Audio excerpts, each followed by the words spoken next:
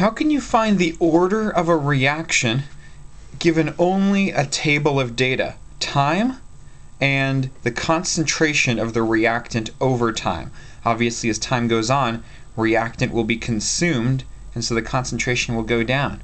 But is this 0th order, 1st order, 2nd order? How are you going to know? Some teachers want you to make a graph and graph A versus time.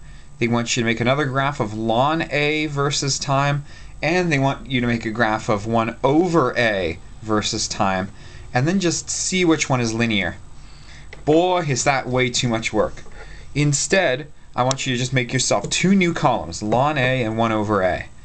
Now, in ln A, I just want you to take the ln of whatever's in your reactant concentration column. For me, I'm going to take the ln of 5.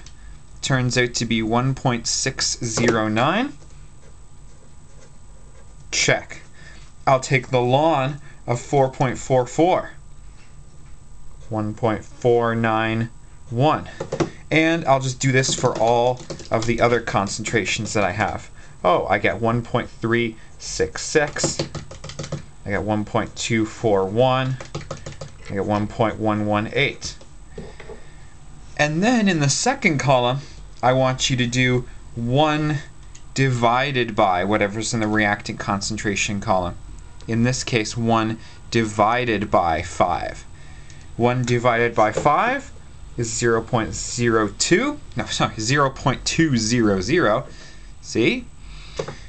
1 divided by 4.44 turns out to be 0.225. 1 divided by 3.92 turns out to be this. 1 divided by 0.28. Oh, 1 divided by 3.46.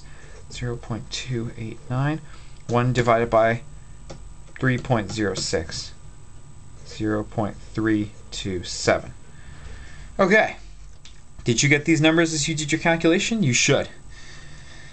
Now here's the trick part. What I want you to do is do first differences. If you remember your grade 9 math. 5 minus 4.44. 5 minus 4.44. 0.56. 4.44 minus 3.92 gives me 0.52. And I want you to do these first differences for every single pair. 3.92 minus 3.46 gives 0.46. This is 0.4. This minus this gives me 0.118. This minus this, 0.125. 0.125. 0.123. 0.025. 0.03. 0.034. 0.038.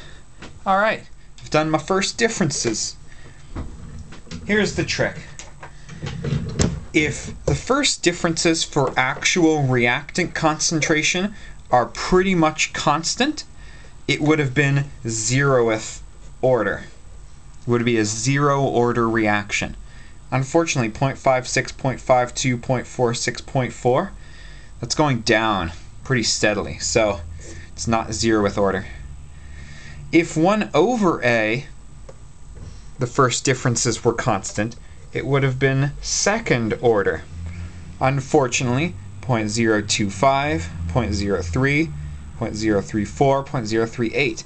It's increasing steadily, so it's not 2nd order. If ln A and those first differences are constant, which they are, 0.118, 0.125, 0.125 again, 0.123, it's kind of bouncing around within a pretty small range of 0.007. Then you know that it's 1st order. And knowing that it's 1st order, you can use that information to get the rate constant given this data and a whole bunch of other things about the reaction. So, give me two columns, ln A and 1 over A. Find me the first differences. Whichever ones are linear, bam! It's that order, 0, 1, or 2. Best of luck.